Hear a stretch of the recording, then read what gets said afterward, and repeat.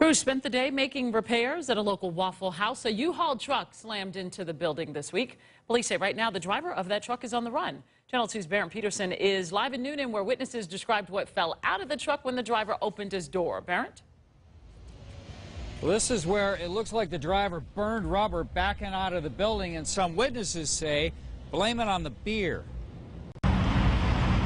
Workers replace a row of plate glass windows across the front of this Noonan Waffle House Friday. The boss says getting this restaurant back in business isn't just about trying to make a buck. We obviously want to be here for our customers, but we have families that rely on us. The 30 employees who work here not able to return since the driver of this U-Haul barreled the truck through the front of the restaurant during the wee hours of Wednesday morning.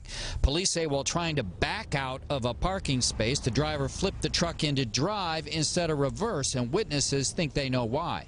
They picked up a order, they got back into the U-Haul, and witnesses said that when they got in the U-Haul, some beer cans fell out. Nobody hurt, but police say one of the workers actually jumped out of his shoes trying to get out of the way. The driver is still on the run. His passenger was arrested. Meantime, the company says until this place reopens, the employees can work in its other local restaurants. We try our hardest to make sure that everyone that wants to work can work, and we'll find them a place within a short geographic area so they don't have to travel far. Police have not revealed what, if anything, was in the back of that U-Haul. That may not come out till the suspect's arrested. For 11 Coweta County, Barrett Peterson, Channel 2 Action News.